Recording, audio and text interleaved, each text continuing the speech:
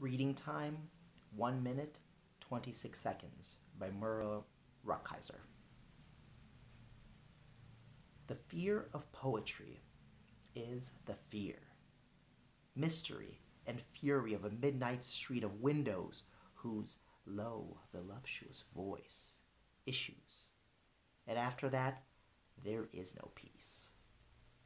That round, waiting moment in the theater, curtain rises, dies into the ceiling, and here is played the scene with the mother, bandaging a revealed son's head. The bandage is torn off, curtain goes down, and here is the moment of proof. That climax, when the brain acknowledges the world, all values extended into the blood, awake, moment of proof. And as they say Brancusi did, building his bird to extend through soaring air, as Kafka plans stories that draw to eternity through time extended. And the climax strikes.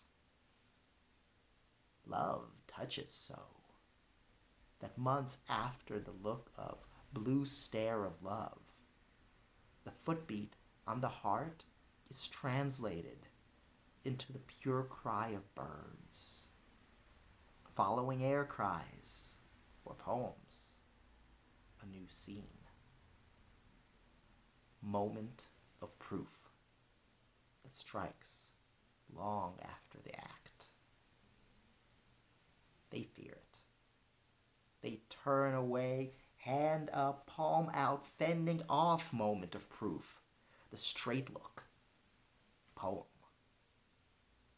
The prolonged wound consciousness after the bullet's shot, the prolonged love after the look is dead, the yellow joy after the song of the sun, aftermath proof,